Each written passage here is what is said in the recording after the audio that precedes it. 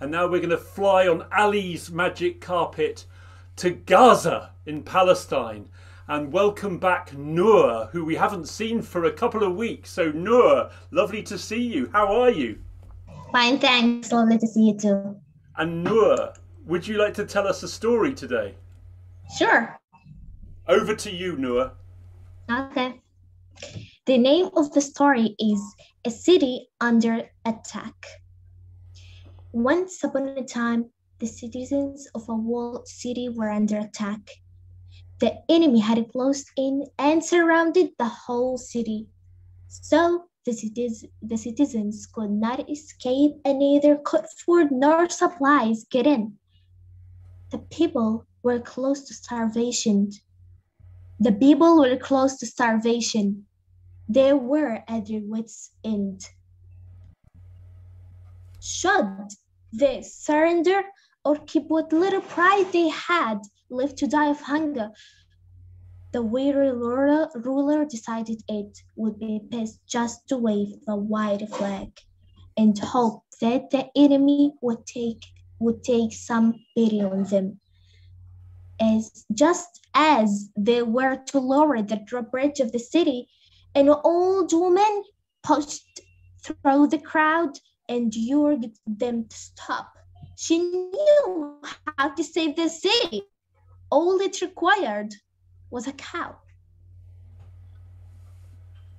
A cow? The people said. All our cows have eaten or died of hunger, and you want a cow? The people snorted. The old woman said, I'm sure there must be a cow hidden somewhere. People can be so secretive during the hard times. Find me a cow, and I will save the city.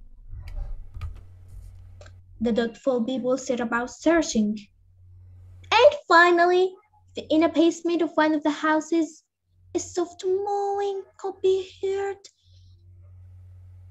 The cow was hidden in a basement of a selfish family who had keeping the milk for themselves. Now, the old woman with the cow, then she want 2 packets of grain. You're crazy, old man, an angry man said. We don't have enough grain to fill these 2 packets. The old woman said calmly, if everyone contributes what they had, we will soon fill these 2 packets. The people were torn. This old woman looked so sure of herself. But the people didn't want to give up their last food.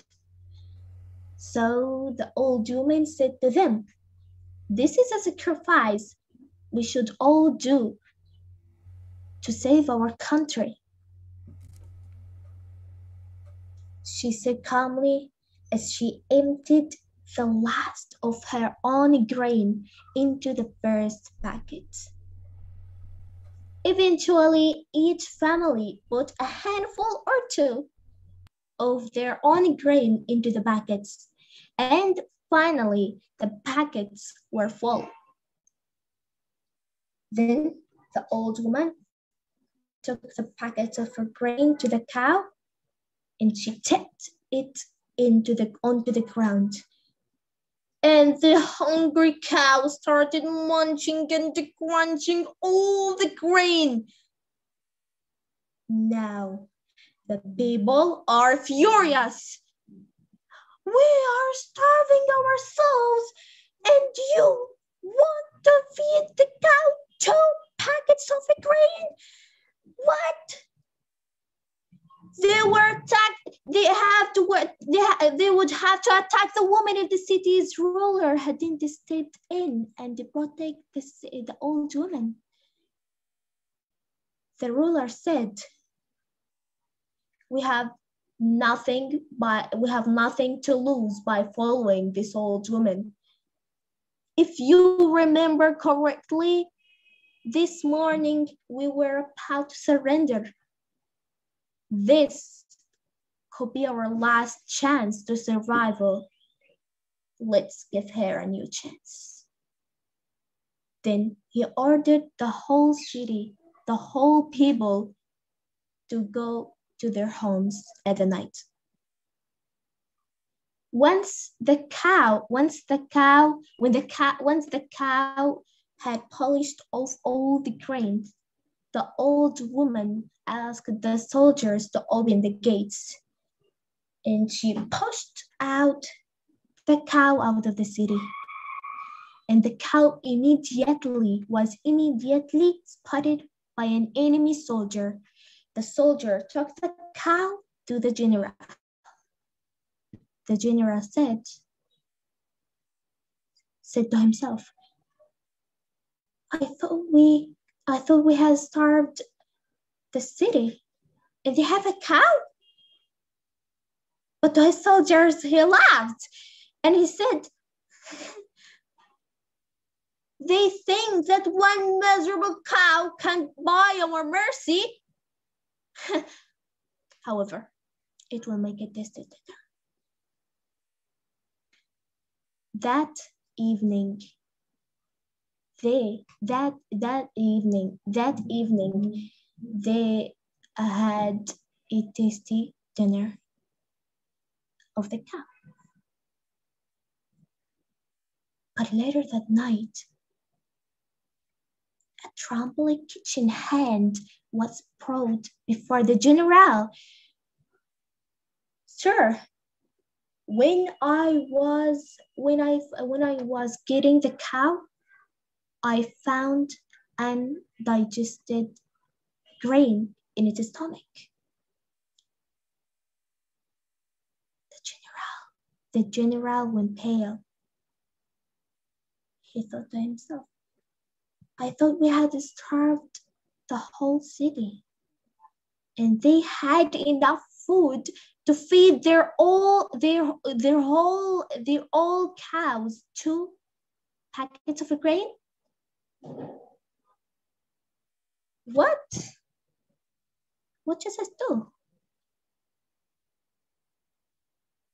So before dawn the next morning, the enemy soldier had broken their camps. They retreated back to their own land. The cow, the grain, and the old woman had saved the city. The end. Wow, Nour, that story was worth waiting for. That's a complex story and so clever. That old woman.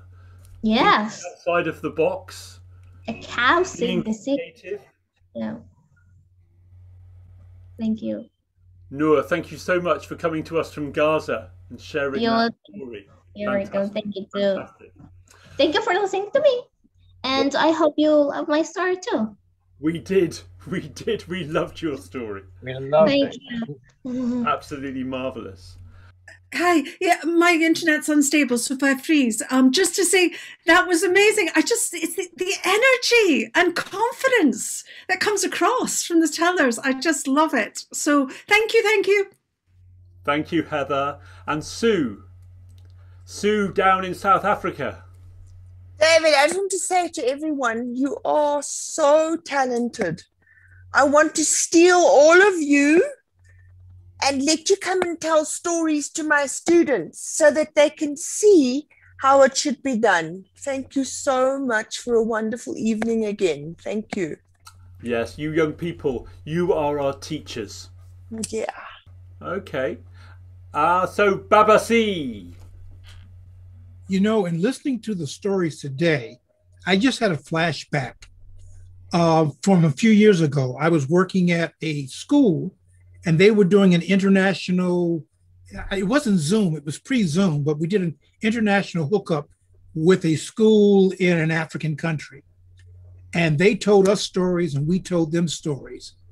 And wow, today I am feeling like I'm in that room again doing the same thing. Each of the princesses has grown and continues to grow. I am amazed with the facial expressions. I'm amazed with the tones of voices. I'm amazed at some who use different voices. And your energy, it's just, Tuesday is the highlight of my week now. It even beats payday. But I just want to say, don't stop. If you make a mistake, keep on going. Your stories are wonderful, enchanting, enthralling, and you grow and grow and grow and grow. Please don't stop. You're inspiring those of us who may be a tad bit older than you. Yeah, Thank you. I when I grow up, I want to be like them. Yes. And I'm just going to read out 2 messages from people that had to leave before the end. Mike Faculty said, "Great stories, beautifully told."